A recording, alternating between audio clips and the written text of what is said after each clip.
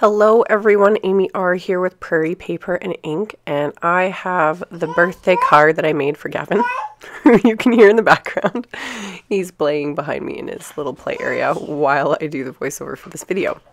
So I took a leap. I'm obviously been obsessed with watercolor the last few weeks, whatever, and now I'm kind of into the no-line watercolor attempts.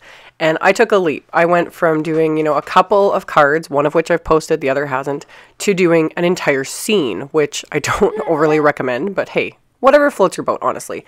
I wanted to make him a dinosaur themed card, and I pulled out the only dinosaur stamp set I own, and it's the Paper Smooches Cutisaurus stamp set. So I am stamping these images with Distress Pumice Stone ink.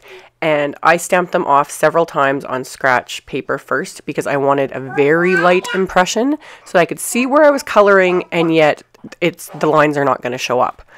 So I used balloons from the Paper Smooches Hullabaloo stamp set as well. And I had stamped the little Tyrannosaurus Rex image, and I had masked him off and stamped a couple of the stone stamps from that same set. And then I'd done the same with the balloons. Stamped a balloon, masked it off, and stamped the other balloons. And then I'm going in and watercoloring, and I'm using my Mission Gold watercolors, which I've done a review on and I've shown a few times in videos now. And I'm going to start off a little slow, and then now I'm going to just super speed this up. This altogether took well over an hour to do all the coloring. I did it in several sittings. I would just work on it when I had time, set it aside because I wasn't happy with it, come back to it. It was kind of a 2 or 3 day process just to play around with it and figure out what I was doing, because I've never done an actual image other than a floral image and then a much simpler one with no lines. So I do know it always looks kind of like crap in the beginning because you don't have that definition. With this little guy, you can see his eyes and his teeth aren't done. He just kind of looks weird. But I kept working at it. I would do a layer of color and then let it dry and add another layer of color. And then I mixed a little bit of brown and did, that sort of thing. And then I went on and did the stones, and I kind of did the same thing. I would do just one little area at a time, let them dry, and then go on to something else. And for his teeth, I decided I didn't want to leave them just plain because that would look really, really boring. So I did several layers of kind of grays and then a little bit of yellow and that sort of thing, because I'm he's a dinosaur. They don't really have technically don't have pearly whites, or they wouldn't have. I don't know. So again, lots of color layering here. Also just experimenting a bit with the watercolors, which, yeah, I kind of had fun with it. I know I kind of go a little all out for my kids' birthday cards. I've had people comment on that, not in a negative way, but just oh, I never did, beautiful cards or, in-depth cards for my kids' first and second birthdays. I do it because I love it. And yeah, he's not even going to be able to tell. Maybe in 20 years, if the card is still, in storage somewhere, he'll appreciate it. But I was just having fun with it. Yeah, I do that with all my kids' birthday cards. For me, it's just a time for me to just really sit down and play. So that is what I did. And with all watercoloring, and especially the no line, you definitely need to work in little sections, and you have to let each area dry before you go on to the next one. Otherwise, they're going to bleed into each other, and you want that definition around the edges. So that's what I did. I just did everything in little layers and would go back and forth between different areas and had to let everything fully dry. And that's something that I still work on, that patience. And I'm sorry, my head keeps getting in the way here because I had the camera on, but I don't always pay attention to the fact that I'm filming. And, I'm leaning over and trying to look straight down sometimes. And my hair was piled on top of my head too. So my big old messy ponytail on top of my head, all the hairs poke out into the frame. So I apologize for that. And yeah, I just kept fiddling with this. And my biggest thing too was to actually create a scene.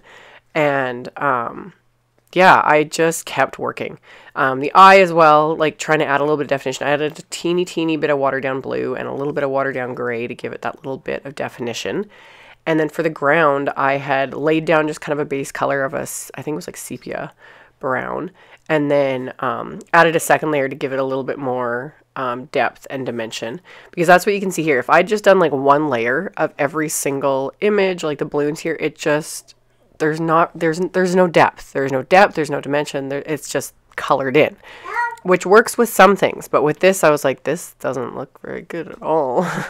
So I would go back and add, you know, another layer of color. I think the balloons I ended up doing 3 layers of color, and the dinosaur, I lost count of how many layers of color I added. And then I went back in and just added little bits of detail around his mouth and his eye, and then at the end I'll go in and add little like dots and stuff too. So between each layer, as I let things dry, I would go back in and add a different layer of color to one of the balloons, etc. And then for the background, I painstakingly went around and added a very watered down balloon mixture. Gavin's just having a ball behind me. This part, after I had already really got about halfway through the painting, I should have done this like first, added some background color, because it was a major pain adding that blue and not smearing the colors, but it worked. And then I took my finest watercolor brush. This is a size 2 brush, and just some black watercolor, and I freehand drew in the balloon strings. Just winged it. I was a little bit nervous to do it, but I was like, well, they can't just be floating there, you know, in perfect harmony. So I watercolored in those balloon strings. Honestly, you could totally just take like a black marker and do something, but I was just in the zone. And then, yeah, like I'd mentioned earlier, I took some different colors and added little speckles to the dinosaur. And then finally added a last layer of color to the balloons to just give them a little bit more dimension, and then added a little bit more to his teeth. And once I was done with that and it was completely dry, I can peel off all the tape, which I wasn't worried about at all, because at the beginning I had traced the dye I was planning on using onto here just to give me an idea of where I could fit all the images. And this is one of the largest die from the inside and out stitched rounded rectangle stacks dies. Say that 3 times fast. From My Favorite Things. And so I taped the die in place with some micropore tape so I could trim it out now perfectly. And then for the sentiment, I am using the paper Smooches. This is the Alpha Dot stamp set. And I made my own sentiment. I spelled out Gavin's name. That is something I love doing with all my kids' birthday cards, is customizing it to them and putting the names either die cut or stamps or whatever. So for this, I decided to go with stamps. And I moved it around to fit where I wanted it. So I put Gavin is. I was going to say like, happy birthday, Gavin, or it's Gavin's birthday. I wasn't sure how I was going to do it, and finally decided to just, you know, point out the obvious and put Gavin is 1.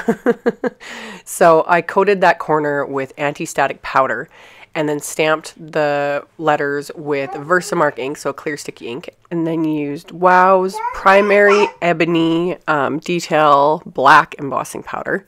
So use that and heat that with my heat tool until it was melted. I had thought about stamping it in black, but I wanted the embossed look to it, so I used the black embossing powder.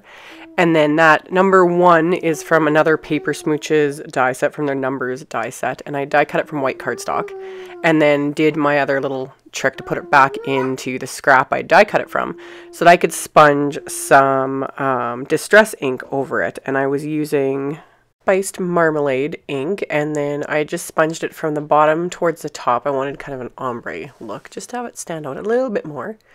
And figured out where I was going to place that, and then decided to create a stamped background. So I pulled out my Favorite Things. This is the Myriad Dot background stamp, and I inked it up with Jelly Bean Green ink from MFT, and I stamped it onto the same color of cardstock, so Jelly Bean Green cardstock.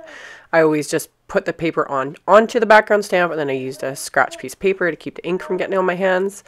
And then I die cut that with the largest die from the Blueprints 1 Die-namics set, also from MFT. So you can see it just kind of frames my watercolor piece here. And then I popped up that little number 1 with some 3D foam squares. So pop that into place, and then I decided to attach the main die cut panel that I had watercolored with some foam tape. So that was popped up as well, and I just attached that to the background that I had stamped.